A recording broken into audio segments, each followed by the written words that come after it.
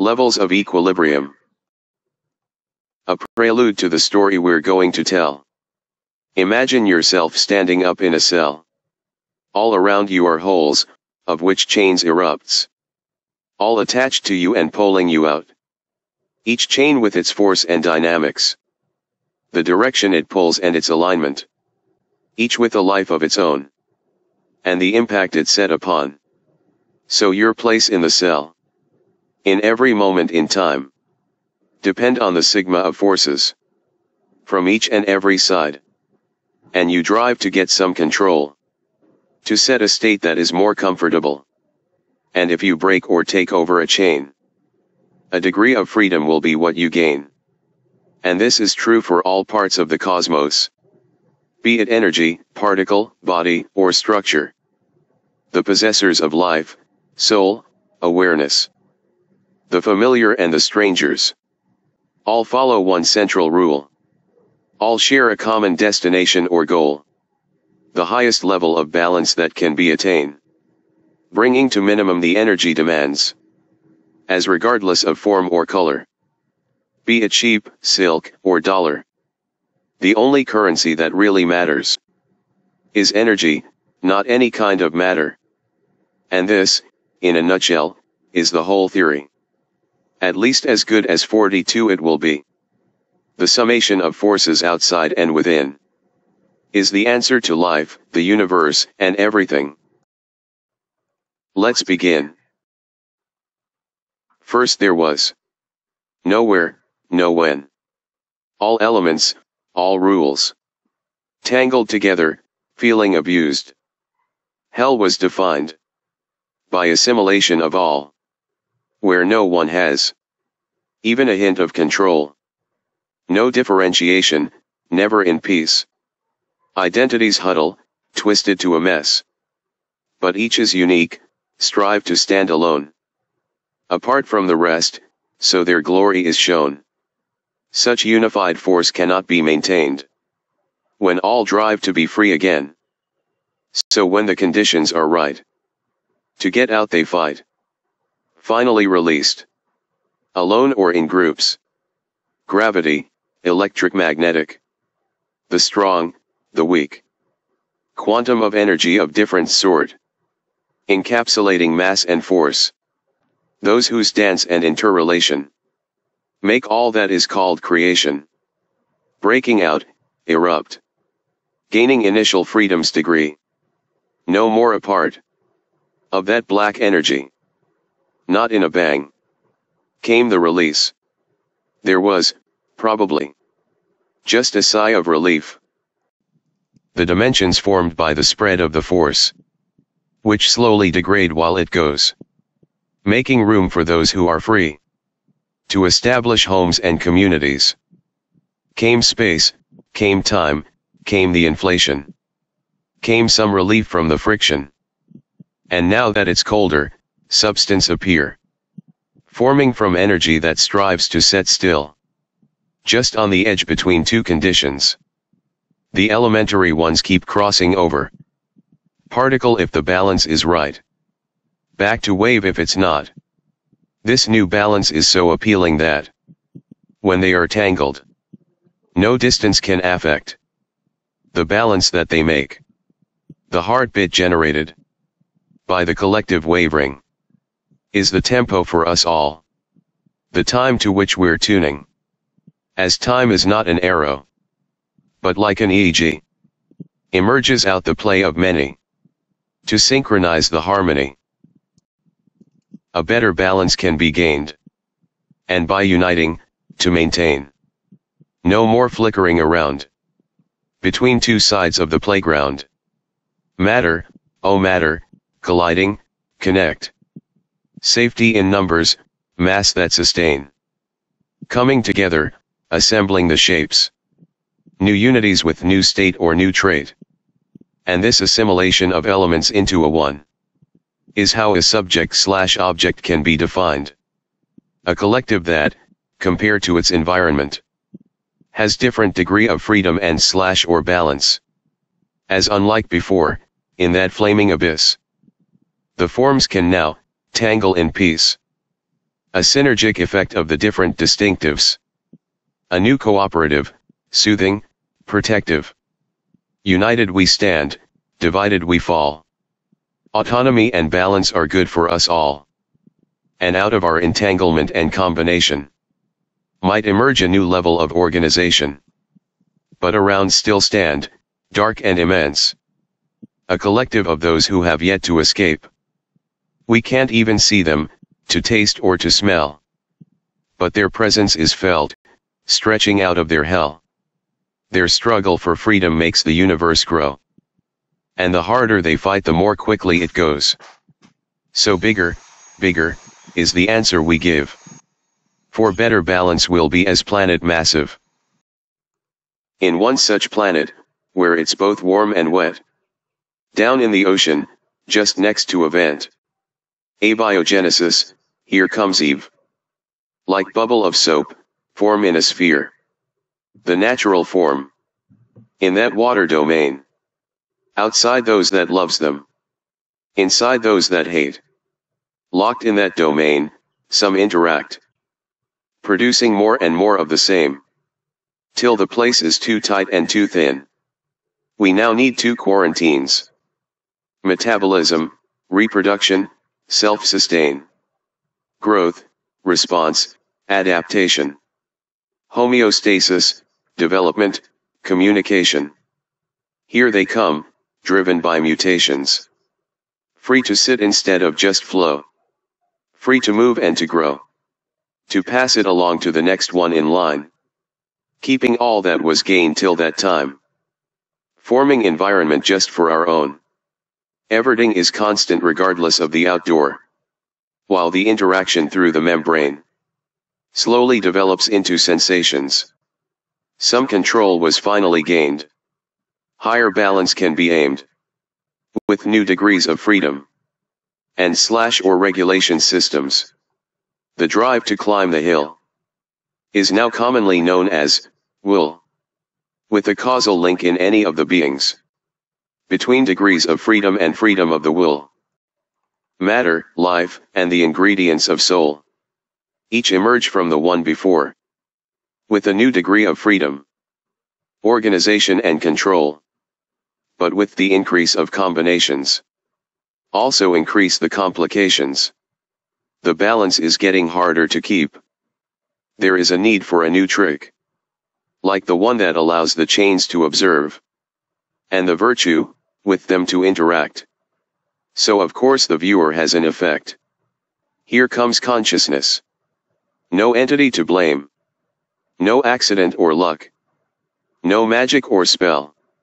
It was there from the start. Born from the voices. And took some control. Which once was the sole role of the soul. The interaction in an infant. Between hunger and food. Gives birth to recognition. In adulthood. Evolution has come to the point. Where, in order to adapt. Instead of changing our bodies. We simply change our mind. But over the time. Speech has developed. From symbols of soul. To reason and logic. And which once was. The Almighty Son. Has now been reduced. To a simple noun. This is, alas. Mankind rise and fall. Between 2 great chains. Apart he is torn. A law vital, to maintain the natural order. Acquired knowledge, to take it over. One that apprise life's freedom degrees. And one that will give them for a belief. One that seeks the balance to maintain. And one whose ambitions by foreign notions is governed. And this is why, almost by default, our soul is fractured from the get-go. These two should get together. For us whole to be better. But, you must admit, there's things that are hard to beat. Things that, perhaps, worth all this mess. Like a wonderful thing man can do. That enriches his life and allows a brief truce. To share his point of balance. And experience those of others. Such things best achieved using art. And even here, music stands apart. An allostatic condition for minutes or more. To walk in the shoes of the composer. But in the same effect. This is also how drugs act. You can feel as good as God. At least, while it's in your blood. Conscious requires at least two domains. One of higher language and one of feelings. Each necessary, there is no doubt. But without the other it will not suffice. So, of all the things in the cosmos, unique is man's ability to see. It cannot be applied to the universe itself. Nor to animals or machinery. No monkey will develop a human-like conscience. Until it will set outside its bounds with the cosmos. Until the reality as symbols, as collection, will make way to objectiveness and differentiation. And no Jane will emerge out of the grid. At least not like the one in Ender's ear. Until the machine's first command will be itself and its species to maintain. Until the AI will inspire for balance. For degrees of freedom, to rule the palace. Until it's programmed to have that inner drive. That characterize all the natural ones. The chains are now visible. At least in part. So maybe there's something we can do about that. Mankind learned some rules. And then attempted to play. But playing with balance has the power to annihilate. First to acknowledge, then to exploit. Beware, this is a two-bladed sword. The one that can help in the here and the now will get out of control further in time. The habitat fragile. No matter where you go. And the gifts that mother gave can easily blow. The action you take, willing or not, will come back in ways that you may have not thought. Everything is linked. Everything is one. All things in creation, connected by bonds, affecting each other, the far and the near. It is just that the impact may be hard to infer. And this is why all that we see is just the tip of the iceberg of omnibus reality. Paraphrasing on Moss, the behavior of all is the resultant of the attraction for balance and the forces that oppose. Like electrons we all orbit around a pit. Strive for higher sphere, away from its grip. Once you acknowledge the depth and the spread, you'll see that the answer is not all that bad. It gives the direction to the progress we see. For life being formed out of plain energy, it sets our physical and mental conditions. It sets our state of mind and decisions. And from the accumulation of considerations can emerge new levels of organizations. It's the cause for movement by force or compulsion. It's the cause to all of our actions. It's the drive that keeps us alive. And the one that makes us thrive. And continue to tell us the reasons why. Antimatter goes left while matter goes right. As the balance of each, no matter how alike, depends on where he starts, his features, and his path. Just look at the nature around you and see how everything searches for the best place to be. Where the energy needed just to stay is optimal in every way. Like water or stone take the easiest trail when rolling down the hill. And like electricity travels along the path where the resistance is less intense. The brain also works the same. Attempt to reduce its energy demands. And as soon as possibly can. The top-down to bottom-up became chemistry, physics, physiology, mental state or place in society. Regardless of place and regardless of time. Everything obey the equal sign. A part only stands. Unique to mankind. The symbol of God. Affecting all and affected by none. See, for example, how society is structured. Like millions of stones thrown at once to the water. Each makes a wave. and affected by all others, such that each spot is part of several rings of balance.